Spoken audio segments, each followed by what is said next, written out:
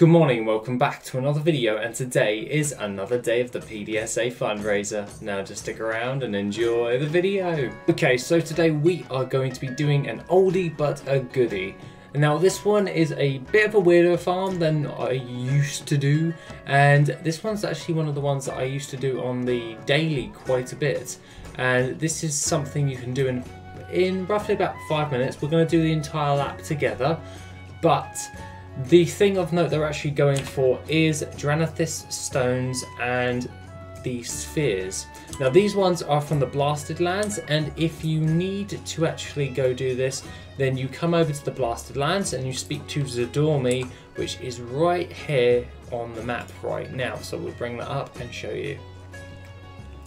What you're actually going for is the rares in the Blasted Lands in the old version, so if you want to keep your eye out for them. Now, one spawn location will be here. This is where a big ass scorpion will be, and there's loads more dotted around the area. It's basically keeping your eyes peeled.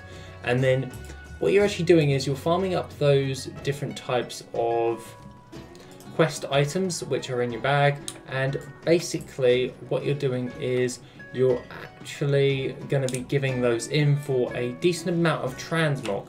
Now, you get the green ones, which is the fragments of the Dranathists, and only give you the green caches. Now, that is okay. Those ones don't drop an amazing amount of good transmog, but they do give you some good transmog. So if you want to take the chance, go do that. But if you're doing this farm every single day, it shouldn't be that much of a problem. Now, the next thing of note for this is you're going to be wanting to look for the spheres. The spheres are the blue ones. Those ones actually do give you pretty much they give you 100% of a blue item BOE. Now, this is kind of funny because some of those BOEs sell for a lot, some of them don't. The chain Imperial Chain Vest is one of said item for this, and that's one of the ones that sells for the most when it comes from these caches. Now, a lot of people don't actually do this old world farm anymore, and that is mainly due to the fact that most people just keep it on the WOD area for the Zadormi and not go back in time. Failing that, this area is actually really good for thorium and also herbs as well. So just so you know, that can be something you could do alongside this farm. Multiple farms that you can do in this area, and it's pretty dang easy in order to actually do a lot of farming and get a lot of gold from this entire zone, as this is an old world zone, so it drops old world stuff that actually does net you in a decent amount of gold. We're currently checking the rares, seeing if they are up, and then if not, we're just going to keep moving on. Currently the rares are pretty damn easy to actually farm up. The only thing of note that you're going to want to be doing is just by flying around the entire zone. What you're going to be wanting to do is flying around the entire zone, picking up all of the rares and seeing if the heavy silken chests are up. Now, heavy silken chests are really easy to actually find out where they actually are, as all you have to do is go into Gathermate. So we'll go into the Gathermate right now, and then we'll go into Treasures, and we go into Always Show. This will actually pop up on our screen now, and it will show Silken Treasure Chest. So we'll keep that open right there, and it will actually tell us where these treasure chests are on the actual map. And they are handy because they actually go in very nicely with the actual farming route. You're basically going around the entire zone in like a circular motion, but all the rares are in specific locations. You can definitely tell when a rare is up as well because they're pretty dang huge. But aside from all of that, I find that this farm is relatively nice to do. It's just one of those ones where you can just do casually every single day. I just wake up and do all of that. It's one easy farm in order to do.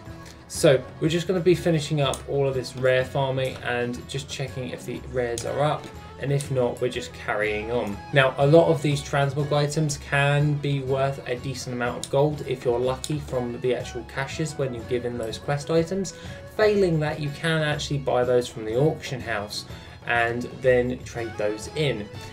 I typically like to buy the fragments off of the auction house, not really the spheres, due to the fact that the fragments actually sell for a lot less, and it just makes more sense to just buy them instead of just constantly farming them up. Failing that, I do like to farm up the spheres, and overall that's basically what you're going to be wanting to do.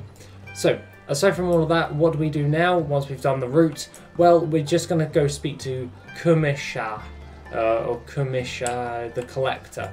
Basically, you're going to want to click the quest item, otherwise he'll provide you with no dialogue, besides this little fascinating thing about orcs, and then trade in those quest items, and we can accept the quest and give it in. So we'll give in that quest, and then it will give us an encrusted emerald chest, and then we can open that up and it will actually give us an item of note. BOE blue, we didn't get lucky in this one actual give-in, and that's only for a short sword of vengeance, but the region market value average is around about 3,500 gold, whereas on my server, which is Argent Dawn, it's around about 200-ish gold, dropping down to about 120 at this moment in time. So you have to be very lucky with this one. So like most transmog farms and all that stuff, RNG is a factor with this, so just bear that one in mind before you do the farm. Failing that, you can always just sell the fragments on the auction house, and the spheres on the average go for around about 2,000 gold, whereas the fragments sell from anywhere from like a couple of hundred gold to about 500 gold. So just bear that one in mind. But on the daily, this is a very easy farm in order to do, and it nets you in probably a few fragments each and every day, and then one sphere every day or something to that effect. So I'd farm this on the casual, not on an hourly basis, and that's how I would go about making my gold with all of this. Okay, so overall we've just given in all of our different types of stuff when it comes to all of that, and now what we're going to be doing is we are going to now open up all of these chests, well, caches, and see what we can actually get. So that being said, we're going to leave the emerald encrusted ones to the end, because those are the ones that contain the BOE blues, which are 100%, and then the junk ones we're going to open now. So that being the case, let's open that up. That's 180, and we've got a 130, plus we're looking for anything that is worth a decent amount of gold, and we're just going to keep opening it until something actually pops up that's actually worth a bit. Now, the greens don't sell for an awful lot of gold, so maybe something of note when you're actually doing that. Some of them do go for a high price, some of them don't, but for most other servers, instead of my server, they can go for a little bit more than just a few hundred gold, and just so you are aware, because the prices of my transmog are heavily farmed on my server. So that's all of the greens done, so we've got a nice amount there, and now let's open up the chests and see what we actually get. So that's 376, plus the, hey, there we go, we've got the Serpent Slicer. Serpent Slicer valued at 2,959 gold, pretty damn happy with all of that right there. Then we've got the Myrmidon's Greaves, which are 717 gold, so that's pretty damn handy right there. Let's open up another one. We got the Aegis of Stormwind, that usually is a very good seller. We've got the Giant Slayer Braces. Those braces actually do tend to sell relatively fast. We actually got an enchant formula as well. That's only 46 gold, so but the Winged Helm 885, and then we've got the Heiberg's Helm 409 gold. So overall pretty awesome. I'm kind of happy with all of that right there. It's roughly around about 9,743 gold worth of transmog, and you can do this in literally like a few minutes a day, just farming up all of the rares, and then at the end of the week just trade them in. This isn't like something that you should do like on an hourly basis. It's something that I would recommend you do moving forward, but not on a hourly farming basis, otherwise you're just going to lose gold and you're just going to waste yourself time. If you want to just top up your transmog market, then this is a good way in order to do it, by just doing this as a casual farm as well, because we've covered casual farm for materials, we've done it for battle pets, so why not we do one for transmog. So that being said, guys, that is pretty much everything for today.